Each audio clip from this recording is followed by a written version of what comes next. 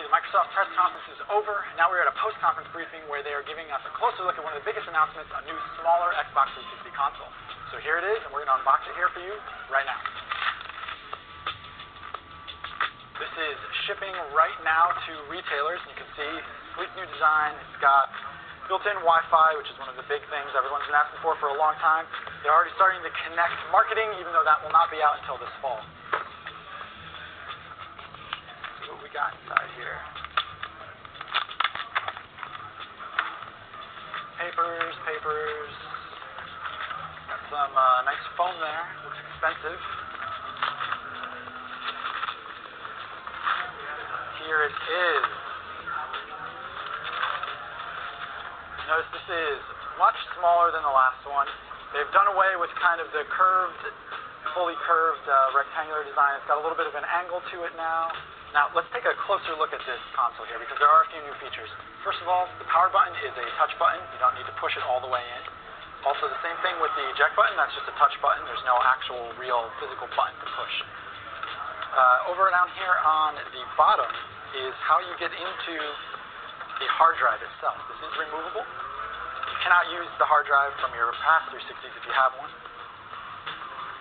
But there, right there, you have your 250 gigabyte internal hard drive. Got USB ports in the front, as well as a whole slew of ports there in the back. We've got HDMI, we've got the standard AV, there's a bunch of USB ports there, there's an Ethernet port just in case you don't want to use the built-in Wi-Fi.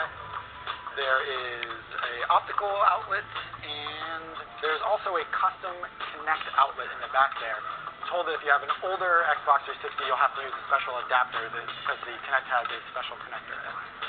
There's the power supply. This is actually a little bit different than what you might be used to.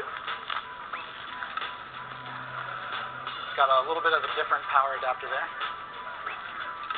It, of course, comes with a controller. Looks a lot like the one you would get with an Elite.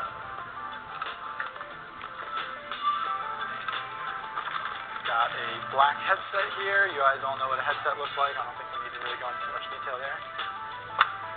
And as far as cables go, we've got a composite cable. It does not come with component cables, and there's also no HDMI cable in here, so you are on your own as far as an HD connection goes.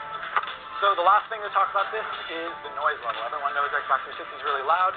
They've consolidated the two internal fans into just one, and the result is something that's much quieter. If you get really up close, you can kind of hear it. I'll put the mic up on it so you can get your own listen here.